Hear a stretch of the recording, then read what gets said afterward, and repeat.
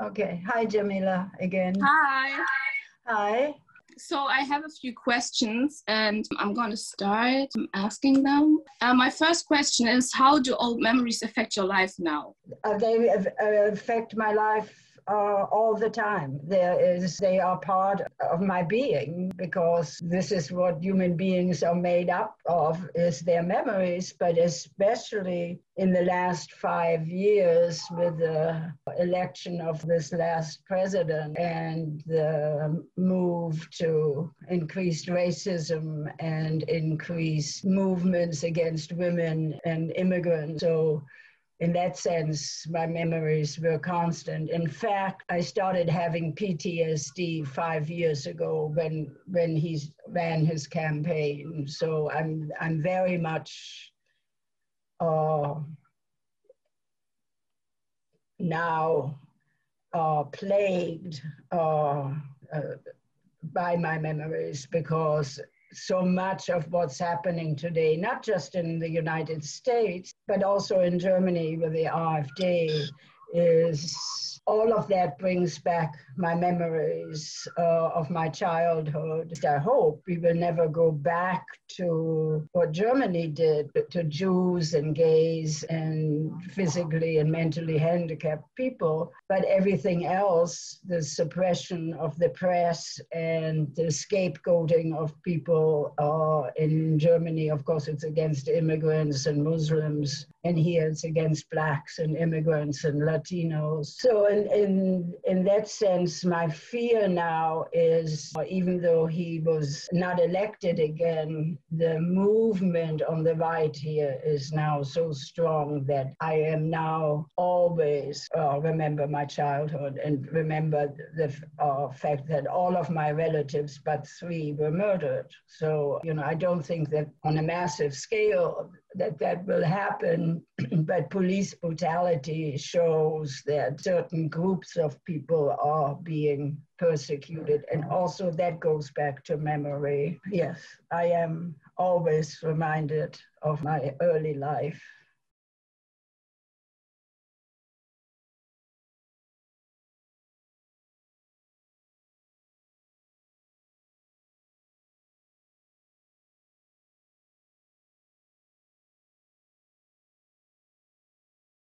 And you talked about Mississippi, and how was it to build up the freedom schools, and how was it to teach them? I'm not a teacher, so when I went to Mississippi, it was to register voters. That was how I wound up in Mississippi, because it was before the election in 1964, and very important election, and Blacks could not vote, so we would register Black voters and do everything possible with it. And at some point, I was told that I was to run a freedom school.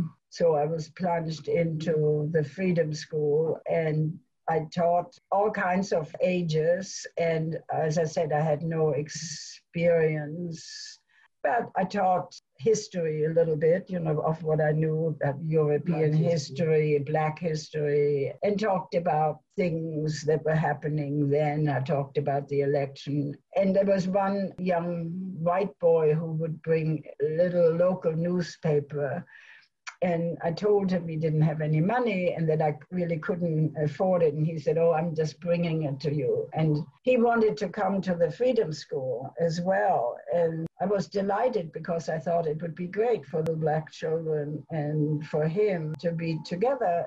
So I called the project director in Jackson, Mississippi, to tell him that this white boy wanted to be in my class, in my school. And they said that was okay, but I had to get permission from his parents. So I told him that he could come, but I needed a written permission from his parents. And he said that his mother would allow it, but his father would not. And so I had to tell him that he couldn't come. I was very sad about it, but one of the things this little boy did, he tore down all of the Goldwater election posters, and I gave him Johnson posters to put in their place.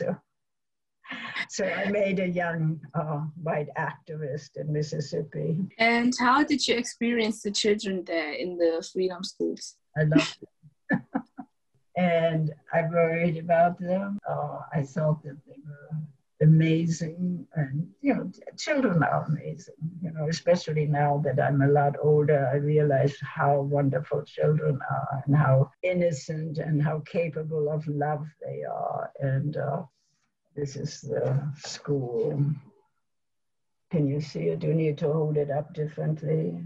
Yes, I can see it.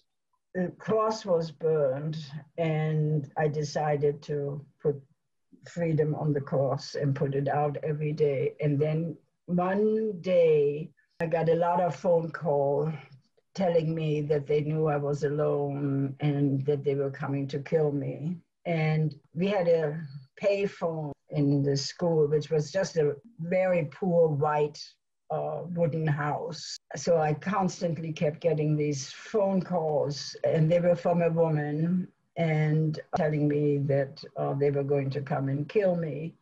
And I didn't have any change. I didn't have a dime to make a telephone call for somebody to come and rescue me.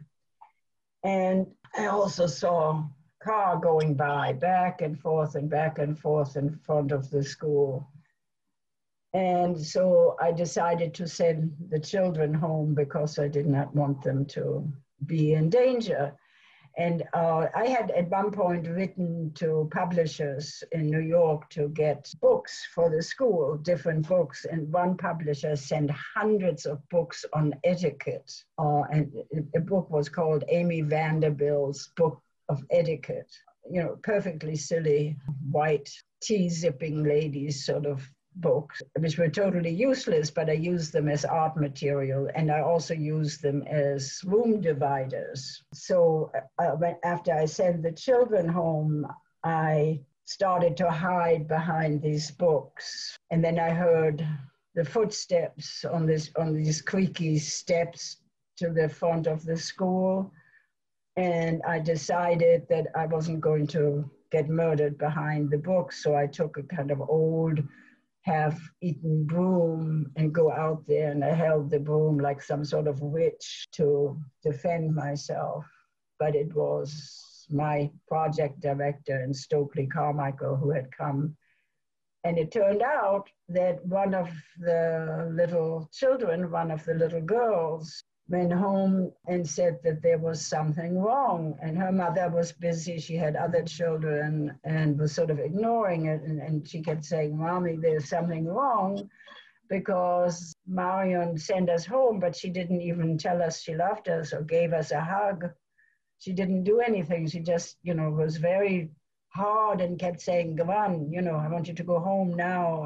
And so she said, "There's something wrong, I know it." And there were lots of phone calls. And so the mother called the project director, and they came. And once I saw that they were my friends, I passed out. I fainted from just relief. I have letters that she wrote me from Mississippi, and that was her main concern. How can I ever leave these children? And she considered, would you come to Mississippi, bring Danny down here? It was that strong a bond. I always felt that to some extent, this second family made up for some of her loss as a child of family members. It was really a strong bond. Yes. Anyway, it's a pleasure to see you and to have heard your conversation.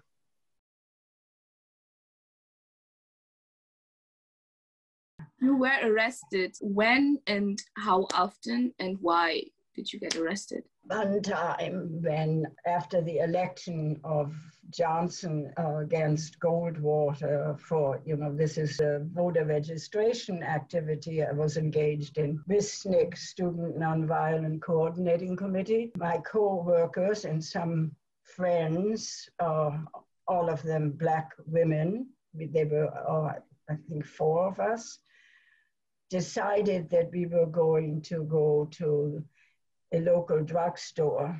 In America, in these drugstores, they would have lunch counters where you could have a milkshake or a sandwich or whatever. And we decided that we were going to go in there, even though SNCC had decided that we were never ever to try to integrate places. But we were so excited and we were young and we decided, oh, to hell with it, we are going to do this. So we sat there and we knew that, the manager was already on the phone to call the police, and we were told that they were not going to serve us, and they also used the N-word a lot. We finally just decided we were going to leave. We had made our point, and we were sitting in the car, and I don't quite know how to put this without using the N-word, because it was what we laughed about. Should I, you think? Yeah.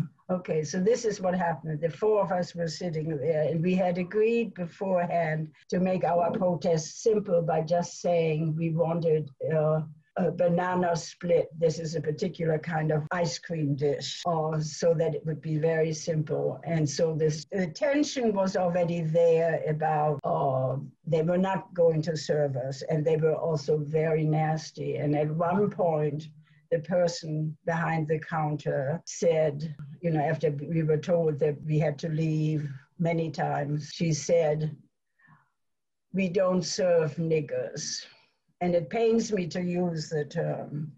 And my friend turned and said, "Oh, we don't want niggers, we want banana splits," which was so funny that when we were sitting in the car, we laughed because my friend was so quick with this response, and we were sitting there laughing about it when the police came and arrested me. And I don't know why they arrested me and not my friends, because I was the driver. So they arrested me. We got to the police station, and the person at the police station said, "What is the charge?" And the person arresting me said, "I don't know." And he said, "Oh, what about speeding?" Okay, so the person behind the counter said, "Okay, speeding." I had never even turned the key in the car. We were just sitting there. And then the person behind said, "But why don't you make it drunken driving as well?" So added that to it. And so then I was in jail for these things. And I also was on trial. And I was sentenced to 280 days in jail.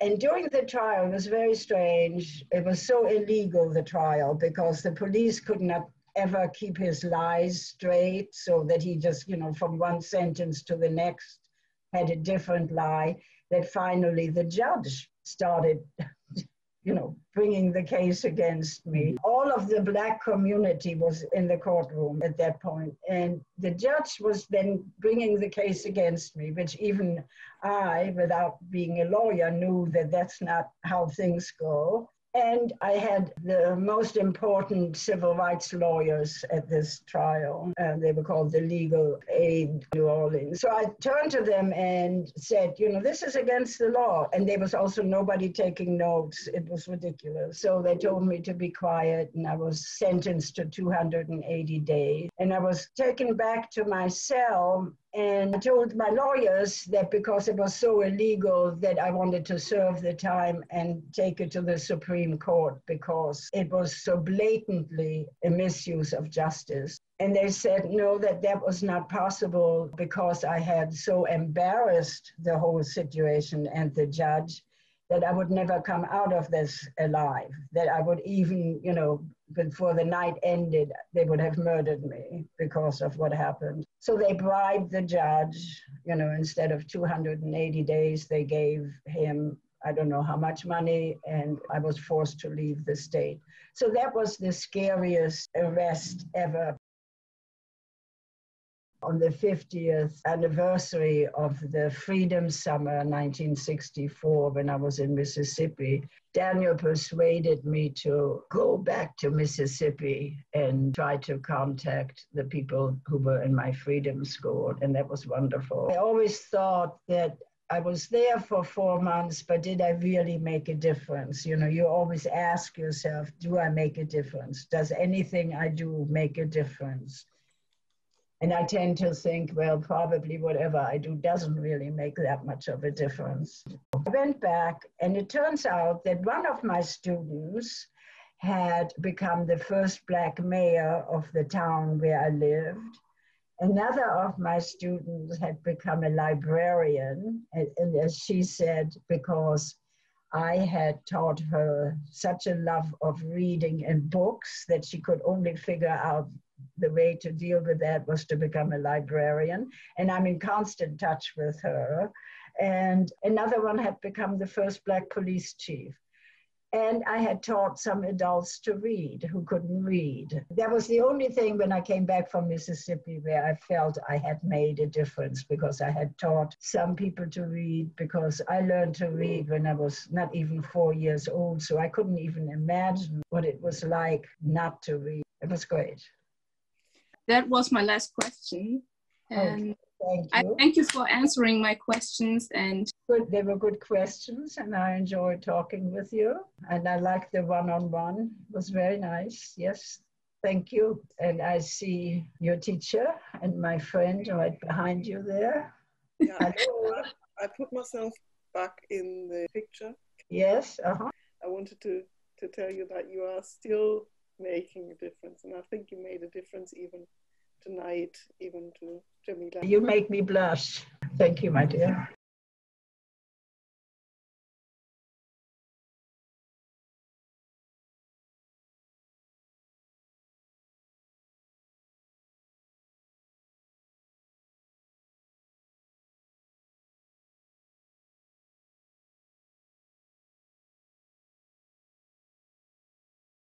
So what are your plans? How do you think you want to fight?